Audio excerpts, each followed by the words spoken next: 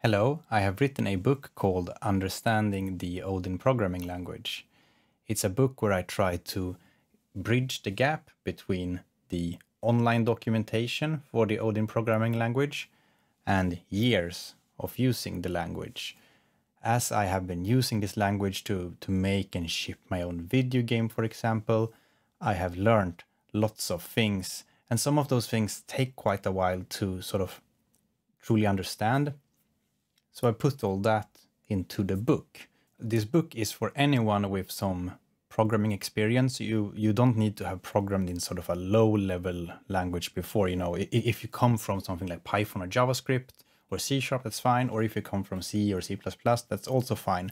I don't assume that you understand manual memory management, for example. Instead, I try to chapter for chapter build the knowledge up while sharing all the nuance that I have learned about Odin over the years, and also sometimes take a peek under the hood of the language to understand not only how things work, but also why they work the way they do.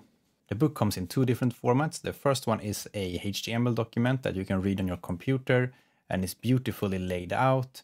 And this HTML document is self-contained. It contains all the images, all the fonts and all that.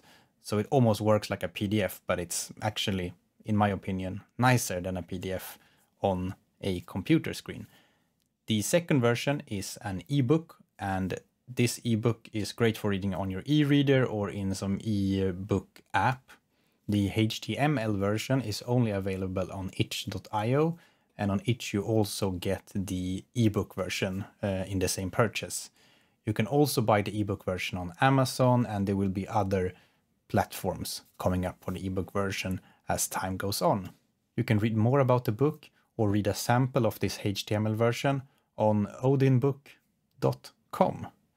Thank you all so much for watching, and thank you to my patrons for supporting me throughout this project, and thank you to my proofreaders who helped me find errors in the book, and thank you to all the nice people on my Discord server who has been very encouraging throughout this project. Thank you all so much, happy programming, and bye-bye.